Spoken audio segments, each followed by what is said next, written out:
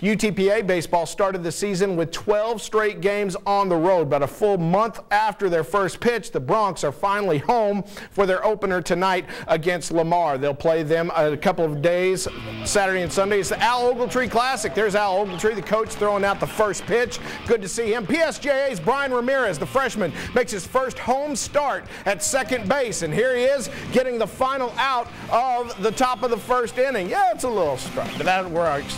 Lamar, the big home run. Seth Dornack sends that one way out. It was 3-0, but the Broncs come back to take a 4-3 lead.